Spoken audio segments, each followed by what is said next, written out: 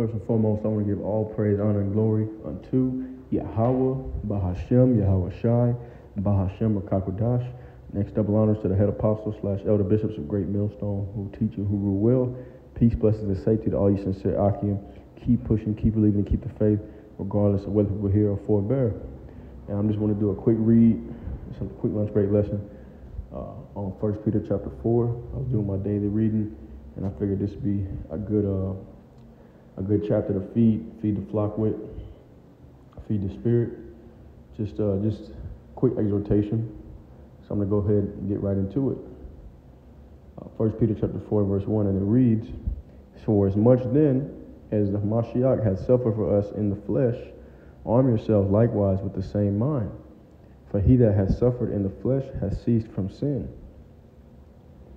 that he no longer should live the rest of his time in the flesh to the lust of men, but to the will of the Most High.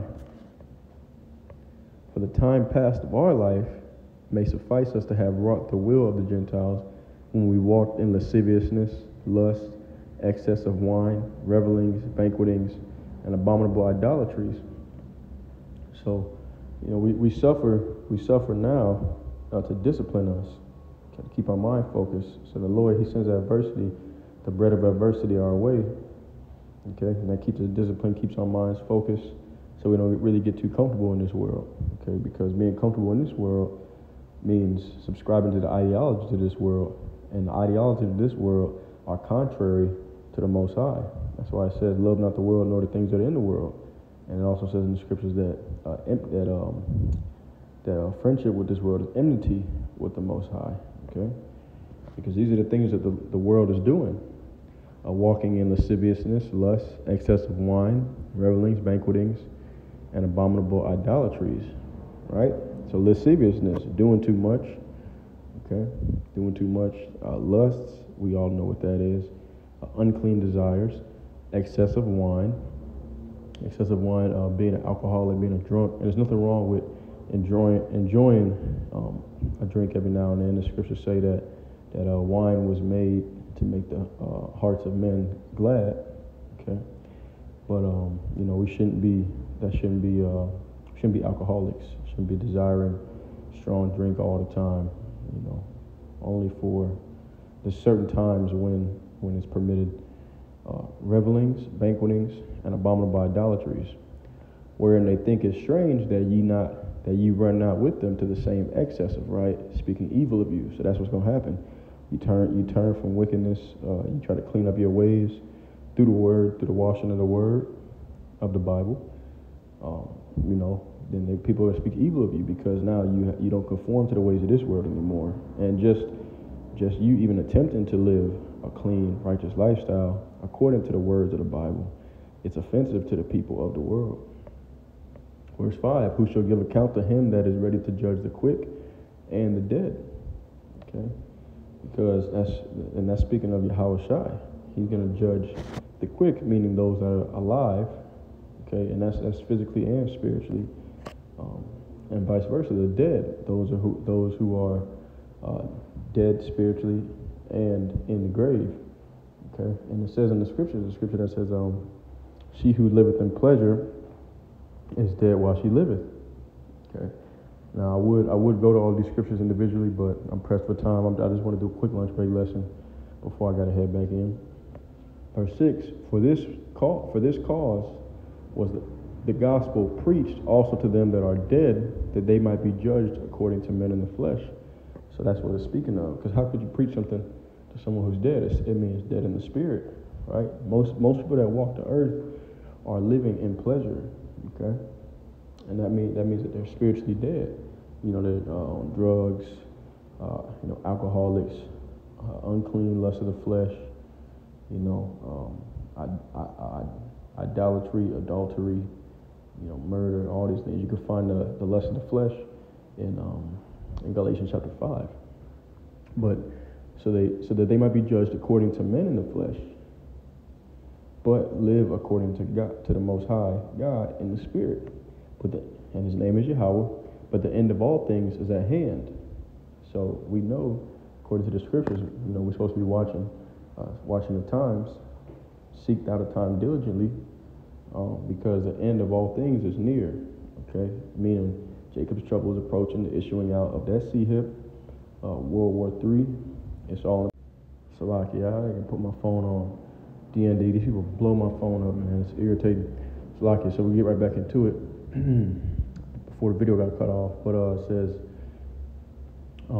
the end of all things is at hand. Be ye therefore sober and watch unto prayer.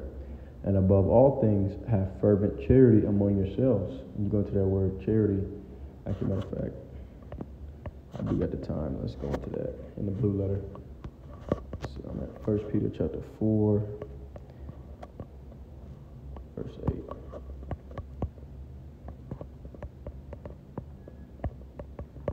Okay, let's see what that word charity means.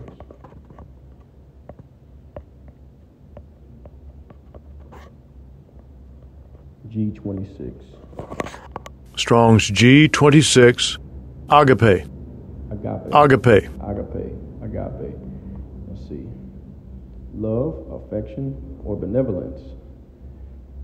Okay. So have benevolence towards one another. Let's see. Affection, goodwill, brotherly love, benevolence. Okay. So that's how we ought to be acting towards each other. Let's see. Let's keep reading. Where was I at? Verse 8. Yep. For charity, agape, shall cover the multitude of sins. Use hospitality one to another without grudging. As every man hath received a gift, even so minister the same one to another, as good stewards of the manifold grace of the Most High. Okay, so the Lord, stewards, like meaning showing through. The manifold grace of the Most High should show through our words and through our actions towards our brethren. If any man speak, let him speak as the oracles of the Most High. If any man minister, let him do it as the ability which the Most High giveth, that God in all things may be glorified through Yahushua HaMashiach. Okay, so when you speaking, all the words that you speak should be ministering. Keep calling me. Shalakia. If any man minister, let him do it as the ability which the Most High giveth. Okay, so it all should be done to glorify our Lord and Savior, Yahushua HaMashiach, to whom be praise and dominion forever and ever. Beloved, think it not strange concerning the fiery trial which is to try you, as though some strange thing hath happened unto you. Because we know that there's a scripture that says, he who departed from evil maketh himself a prey. Let's get that right quick.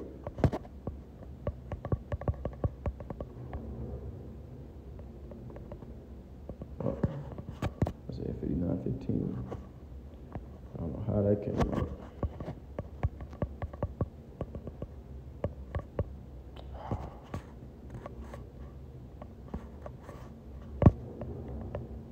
Here we go. Isaiah 59:15. Yea, truth faileth, and he that departed from evil maketh himself a prey. Okay. So don't consider it a strange thing when the fiery darts of the enemy start flying your way, man. We got to put on the full armor of the Most High. Let's see. It says, Beloved, think not it strange concerning the fiery trial which is to try you, as though some strange thing have happened unto you. But rejoice inasmuch as ye are partakers of Hamashiach's sufferings, that when his glory shall be revealed, you may be glad also with this exceeding joy. So we're partakers of his sufferings because he was wrongly persecuted in this life. And the same thing's going to happen to us. Okay. If you be reproached for the name of Hamashiach, happy are ye. So when you're out there on the highways and byways and people speak evil of you, reproaching, coming against you, this is a good thing. Take joy. For the spirit of glory and of the Most High resteth upon you. On their part he is evil spoken of, but on your part he is glorified. But let none of you suffer as a murderer, or as a thief, or as an evildoer, or as a busybody in other men's matters. So don't be suffering because you kill somebody. You know what I'm saying? If you're reproached because you do evil, or because you're constantly getting in folks' business, then you take no joy in that. Yet if any man suffer as a disciple, let him not be ashamed, but let him glorify the Most High on this behalf.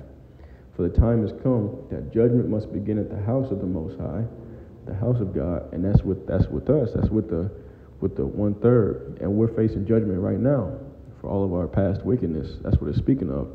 We're up under the curses. And if it first begin at us, what shall the end be of them that obey not the gospel of Yahushua Mashiach?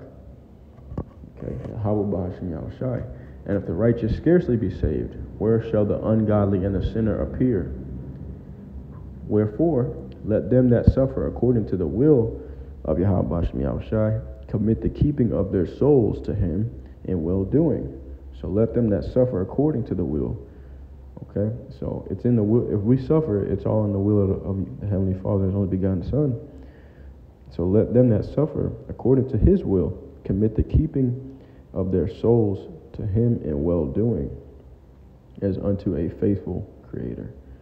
So when you suffer according to the will of the Most High, we gotta. That should motivate us even more to keep on pushing. Okay, that means that the Lord is dealing with us, because it says in Hebrews chapter 12 that the Most High, whoever is disciplined by Him is being treated as a son of the Most High. Okay, and that means that you're part of the adoption. That's how we know. That's part of how we know. If the Lord don't discipline you, then that's not good, because it tells us in 2 Maccabees chapter 6 that the Lord disciplines. He disciplines us, not so with other nations. Okay. So with that being said, Lord willing, this was edifying. All praise, honor, and glory unto Yahweh Ba'ashem Yahushua Ba'ashem Rakakadash, and Shalom.